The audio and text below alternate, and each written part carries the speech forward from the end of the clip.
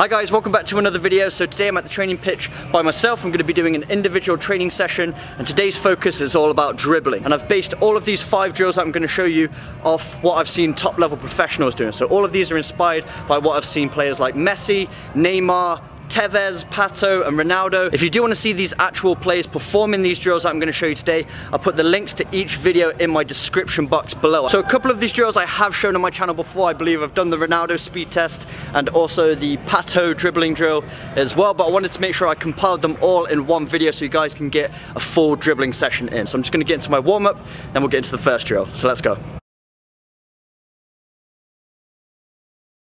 So the first drill is the Neymar warm-up. So this is how we set it up. We place 2 cones down, probably about 1 meter apart to form a gate. And then we take 10 steps directly in front of that to place another cone.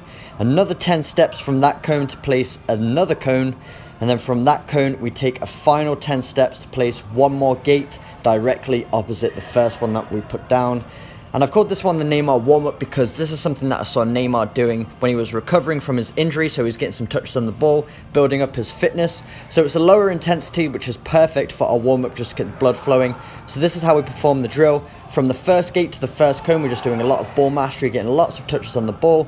We knock it around the cone and go the other side, do the exact same thing. Then when we get to that second cone, it's a quick acceleration with the ball to the gate. Then we turn around and do the exact same thing on the way back. So the goal is to try and get as many touches as possible in between those first 2 sets of cones, really getting that ball mastery down, using all the different surface areas of the foot, tight control, manipulating the ball, knock it around the cone each time. And then on that second cone, it's a quick acceleration. So this works on a few different elements of dribbling. We're working on keeping that ball close, which is good for tight space dribbling, getting out of trouble. And then we're working on changing gears as well. You become a lot more unpredictable if you can go from 1st gear to 5th gear, which just means changing your speed, being unpredictable with the ball at your feet. It's a lot more difficult for defenders to read.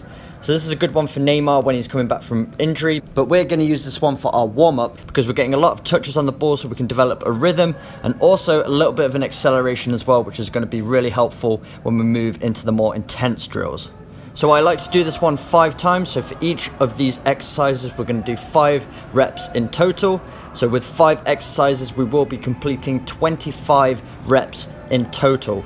So I'm going to show every single rep that I do, so if you're not interested in watching every single rep, I'm going to put the time slots in my pinned comment below so you can skip ahead to each drill if you're just here to get different drill ideas. But if you want to watch the reps as well, I've included every single one of them because my goal is to show you everything I do in my training session, so I'm not expecting anything of you that I'm not prepared to do myself. So after going through this one 5 times, so there and back is considered as 1 rep. It's not each length that we do, so we're going all the way there, turning at the end sharply and all the way back 5 times.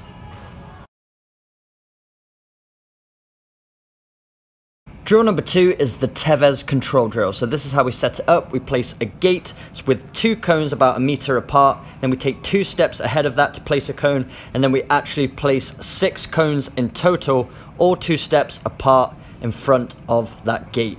And then on cones 3 and 4, we place 2 cones either side of those cones, another 2 steps apart. So there'll just be 2 outside cones only on cones 3 and 4. And then we go back to the start and it's a ball manipulation drill. So we're getting lots and lots of little touches, controlling the ball in tight spaces. So this is one I saw Tevez doing a few years ago with Nike. Again, I'll leave a link to the video in my description below so you guys can check it out. It also tells you how to set it up. So if this isn't very clear for you, you can actually go to that drill and it will tell you everything you need to know to set this one up. But it's just a way to keep the ball close, so getting loads of touches. As you can see, with each step that I take, I'm taking a touch of the ball. So the goal of this drill isn't necessarily to go through it as quickly as possible. It's not a speed drill. It's more about just taking as many touches of the ball as you possibly can throughout the drill. So using both the left and the right foot, trying to cover all the surface areas that you would use during a match. So both the inside and outside, and also the sole at times, which is really good for keeping close control of the ball. So some tips with this one is to take a touch of the ball with every step. That's how you keep the ball as close to your body as possible while moving it. and also keeping a lowered center of gravity. So as you can see, my knees are slightly bent. That's going to help with balance. It's going to help you keep better control of that ball so you can manipulate it in those tight space situations. And you will find yourself in a lot of tight space situations on the pitch where you have clusters of defenders around you, and there's not always going to be an option to pass, so you have to retain the ball and get out of trouble. So it's going to be drills like this that are going to really help you with that. So as always, we're going to go through this drill 5 times through. So we're going all the way to the end around that bottom cone that you can see on the screen right now, and then all the way back to the start, stopping the ball at the gate. And I tried to do this exactly how they described it in the Tevez drill. Again, I've left the link to that video in the description box below. They showed a diagram and a dotted line mapping out the route of this drill, so I tried to copy that because it was quite difficult to see from the way Tevez did it. They kept changing the camera angle, doing really close-up, so it was hard to see him actually performing it. So I just did it the same way that the diagram mapped it out. So make sure you check that one out below. So I go through this one 5 times. If you want to skip ahead to the next drill at this point, you can do so, but if not, we're just going to finish out this rep and then we'll move into the next drill.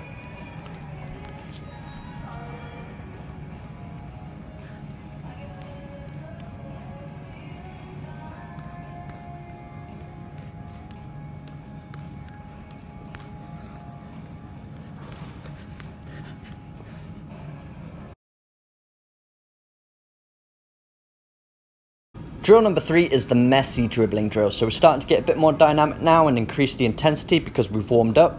So we place a gate down like we have done with the other drills as our starting point. Then we turn 45 degrees out to the left, take 10 steps to place a cone. Then we kind of come back on ourselves a little bit. So we're placing another cone 10 steps away from that one, nearer to the gate this time, but we're going to be hitting that one second. Then we take 10 steps out directly in front of that one to place another cone, and then a final cone directly in front of the first cone that we placed down.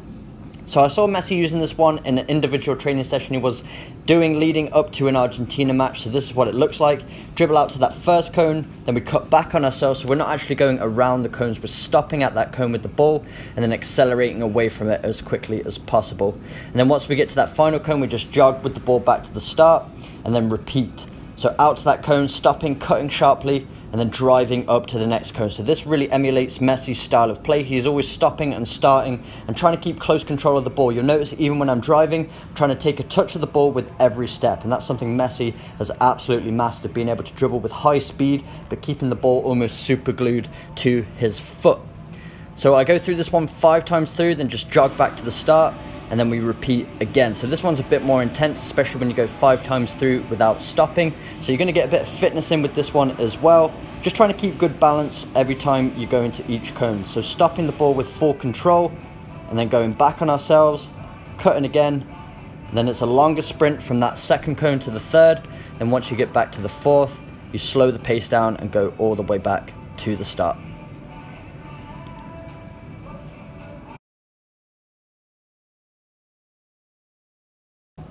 Drill number 4 is the Pato dribbling drill. So we place 2 gates down and we take 10 steps in front of that to place another cone. Then when we place that cone down, we actually leave the ball beside that one because that's where we're going to retrieve the ball during this drill. Then we turn diagonally and take 6 or 7 steps in, place another cone. Then we take 2 or 3 steps out in front of that to place another cone. Then we turn diagonally and then we're placing a cone parallel with the gate that we first put down. Then we take 10 steps out in front and we're making a small box, probably about 1/2 meter by 1/2 meter with 4 cones, and that's where we're going to finish the drill by stopping the ball within that little square that we made with the cones. So you've probably seen this one on the channel before, but I absolutely love this drill. Great one for working on your acceleration and your tight ball control. So we start at the gate without the ball, accelerate up, retrieve the ball, get sharp around that cone, through those 2 middle cones, down to the bottom there, around there, accelerate up to the top with the ball and stop it in that gate. So it's nice to have a bit of acceleration without the ball, so it's like we're chasing and retrieving the ball after it's become loose, and then we're going around the cones and then a bit of an acceleration with the ball at the end there. So after we retrieve that ball, we've got to slow our speed down a little bit so we can control the ball between those 2 middle cones, nice and tight around those corners, trying to keep the ball as close to the cones as we possibly can without actually hitting them. Trying to go at speed as well, so lowering our center of gravity, taking a touch of the ball with every step. Then that final stretch we accelerate up, and we need to have the control to be able to stop that ball inside the square. So again, like the other drills, 5 times through, and that's a full set completed.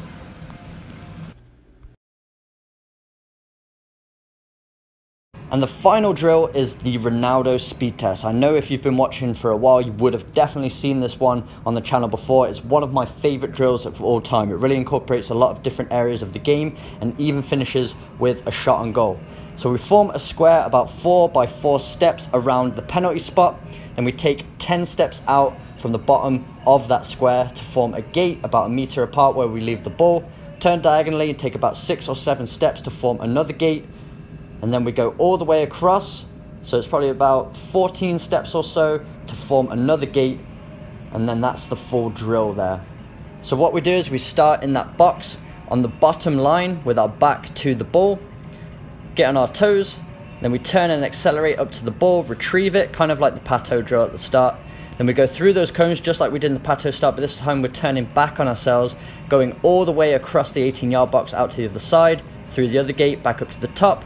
And once we get back in the box, we're actually finishing on goal. So it really incorporates so many different areas. We're doing a bit of acceleration without the ball, some tight control through those cones, and acceleration across the box with the ball this time.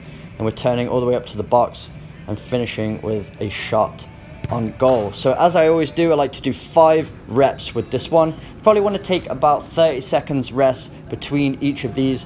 And also you can use the same rest method for all of the drills as well if you wish. Some of them I like to go continuously, especially the Messi drill. I like to do it continuously all the way through. But if you're not quite ready there with your fitness, just build it up slowly. Take some rest in between, but you should be waiting to get your breath fully back. Get your heart rate back down to a normal pace so that you can attack each drill at 100%. There's no point doing drills if you're slightly fatigued. You're not going to be able to perform as well. It's all about quality as well as quantity. You want to do a good set of reps. You don't want to be doing the first set really well at 100% and then the rest you're only doing at 50-60%. Make sure you're fully recovered, ready to go for the next round.